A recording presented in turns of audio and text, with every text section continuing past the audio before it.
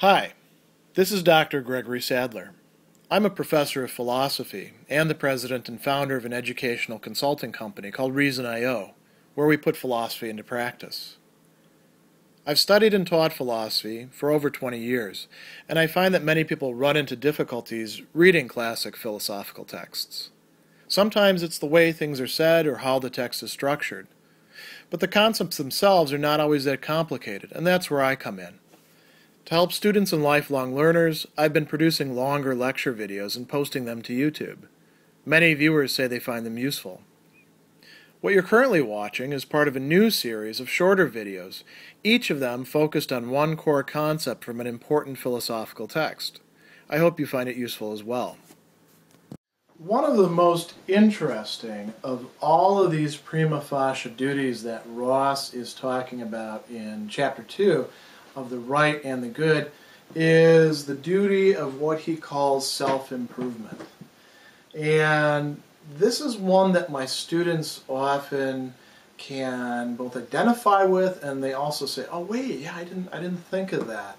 Because they're often in that groove where they feel like, yeah, I'm supposed to be improving myself. Often they feel guilty about the fact that they're not measuring up to their own standards. Every semester is going to be better, and they'll do all the homework, totally ahead of time and get so much out of it. I know what that's like myself, having been a student. And then it doesn't work out that way.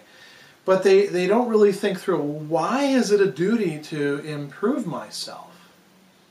And this kind of goes against some different ethical notions that, look, so long as you don't actually harm anybody else or fail in your duties to other people, you can do whatever you want. You don't have to work on yourself, except insofar as not working on yourself makes you the kind of person who might rob banks or be a jerk to other people, or that sort of failure.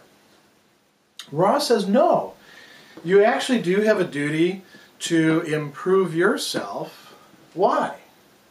He says it arises from the same grounds as the duty of what he calls beneficence. Sorry, I misspelled that for a second. One of the things I should probably work on is spelling. Beneficence is doing good to other people. And we acknowledge this as a prima facie duty, as something that, there could be overriding circumstances, but in general, if we can do good to other people, we ought to do good to other people. If we can make somebody else's situation better with respect to intrinsic goods or the things that allow us to attain intrinsic goods, then we should do so. Well, you're somebody too. You're a person. As a matter of fact, if you want to think about where you can get the biggest bang for your buck, and let's say we're putting aside wealth differentials or things like that, obviously if you do micro lending, for $5 you can help somebody start a small business in the third world, and that your money can go a very long way.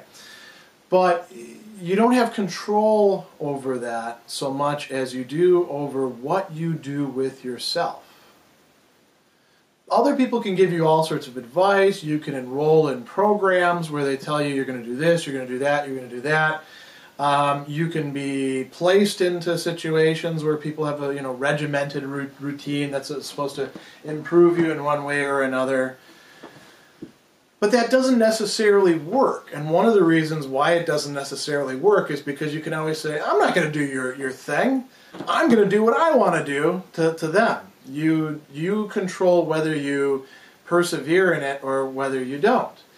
So when it comes to improving your own situation, at least with respect to certain goods, you actually have a lot more control over that than you do in the effects of your beneficence to other people, particularly when it comes to moral virtue and intelligence. I can teach students all I want, and every class that I teach, some students get way more out of it than I ever thought they would. Some students totally surprised me because they started out and I was like, oh, this person's not going to do well. And by the end, they've, through sheer force of effort, mastered the material. Some students who I thought were going to do A-okay turn out, because of one thing in their life or another to not do well in the class. Other students just, sort of are middle of the road. Some students never apply themselves from the start, sometimes never show up. Those are the ones who, they come to class 3/4 of the way and you're like, where's your textbook? I don't have a textbook. Well, how did you figure you're going to learn anything? I thought you were just going to teach me. I have some control over what happens in the classroom, but I don't really have much control over who does what with what material, how much they get out of it. All I can do is sort of prepare the way. But if I decide that I want to learn Mandarin finally, hunker down and really learn something beyond 250 characters and some conversational stuff, that's up to me. And I can actually, by making the right choices, by sticking to those choices, make sure that that happens. Now, I may not have the greatest aptitude for that compared to some other people, but if I apply myself, there will be some improvement in myself. And Ross says, when we want to think about self-improvement, we want to think about these three main intrinsic goods. Do we have a duty to improve our lives in terms of pleasure? This is an interesting one. This is one that Ross is actually sort of following along with Kant to a certain degree and then deviating from it. Kant was somebody who was very important in Ross's thinking. And Kant points out, look, we all have an inclination to provide ourselves with pleasure anyway. We don't really need to work any harder on making our lives more pleasant in the sense of, like for instance, I love to eat, tasty food, and I know how to cook tasty food. Now I could say, I'm going to take some cooking classes so I can learn how to make sausages, or learn how to really, really make good omelets, or I love pasta dishes. Maybe I take a cooking class specifically on that. Do I have a duty to improve my cooking abilities so I can improve my eating experiences? Ross would say, come on. No, you don't have a duty to improve your enjoyment of cooking. Now, what about if I took a class where I actually learned something about the properties of the ingredients and how they fit in with the taste, and it's a little bit more, science-based in terms of what's going on with the food? Ross would say, yeah, okay, but now you're talking about intellectual improvement and not just having a better time. And say the same thing about a wine tasting class. Are you taking the wine tasting class because you like drinking wine and rolling it around your tongue and hanging out with other people who like to do that, and you like getting sloshed, because that's what happens after a while if you, if you swallow even a little bit of it with a lot of wine tasting? Or are you actually learning something about the wine? Are you improving your mind, and even you're improving your palate, your sensitivity, your ability to differentiate things? Ross would say those are very different. When it comes to improving our situations with respect to pleasure, Ross would say, really, you don't have much of a duty for that. Now, you might object and say, wait a second, what about the kind of people who characteristically deprive themselves of pleasure, who don't think enough about that, who never really explore anything, and whose lives kind of suck as a result? They're unpleasant lives. They're lacking in happiness that they could be enjoying. Ross would say that a person like that would, be able to see self-improvement in terms of that. That does make sense, Another thing that could come up, Kant actually brings this up. Do you have a duty to pursue your own happiness? Kant says, not really, except if being miserable makes you less likely to actually do the right thing, then yes, you do have a requirement to provide yourself with enough happiness so that you're not going to be a jerk to people. Anselm actually says something kind of interesting like that about fasting. In the Middle Ages, fasting, actually the ancient period as well, Fasting was done by many people. It was seen as very important to the monastic life because you need to get control over your bodily appetites before you can even start to work on your screwed up personality. And Anselm says some people really shouldn't fast, which is kind of a strange thing from a guy who did fast a lot and belongs to an institution where fasting is very important. And he says, here's why. Some people are able to fast and they do okay with it, and other people, it just makes them irritable. And if it's going to just make you irritable, better to like not be angry at people, because anger is worse than not having control over your bodily appetites, he thinks. Better to be irritable, or better not to be irritable and break the fast, even though it would be good for you to fast. Because you're going to be irritable with everybody else, and that's not good for you, and it's not good for them. So that would be a case sort of like what Kant is talking about, what Ross is talking about, where, yes, providing yourself with a certain modicum of pleasure may allow you to actually be a better person, but there we're talking about moral virtue. In that case, the pleasure is a means, not an intrinsic good, but a means to moral virtue. So let's talk now about self-improvement with respect to these other two, intelligence and moral virtue. So I've already mentioned that, I think Ross would be perfectly fine with saying that improving your intelligence doesn't necessarily mean getting yourself a college degree or even, some sort of technical degree in a field. Doesn't mean necessarily reading tons and tons of books or listening to them on tape. It means improving your mind more broadly, even in ways that could connect with the body. So taking wine tasting classes and learning what really goes into a good wine as opposed to bad wines, and how to distinguish all the different varietals and some of the history. That would be improving your intellect. Learning a foreign language is a way of improving your intellect. Doing math problems every day, or doing crossword puzzles. Those would be ways of improving your intellect. Perhaps not as, dramatically as going off and getting a PhD in something, but it's something. It is improving oneself, or at least holding things at bay. Because another thing that we need to remember too is, with intellectual things, although oftentimes we can rely on what we did learn because it's become habitual and it's become part of ourselves, in a lot of cases it's either use it or lose it. If you don't use it, you're eventually going to lose it. And so we have to fight a kind of battle to maintain what we have. What about moral virtue?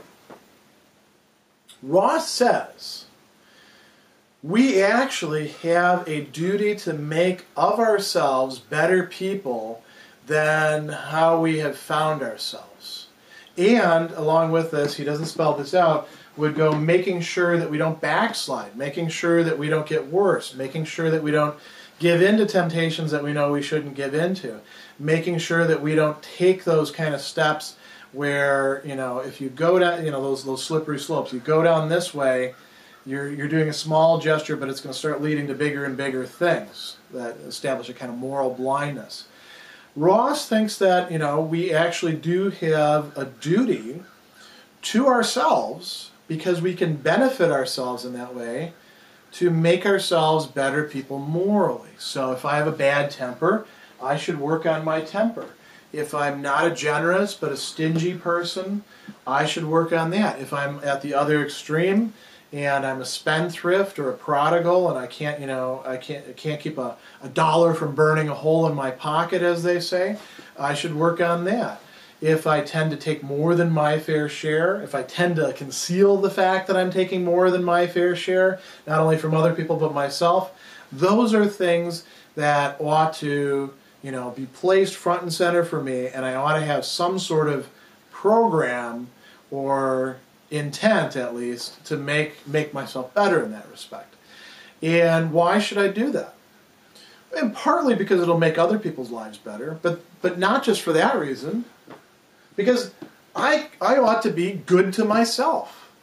And to be good to myself sometimes means depriving myself of pleasures so that I can become a better off person in terms of intelligence or in terms of moral virtue.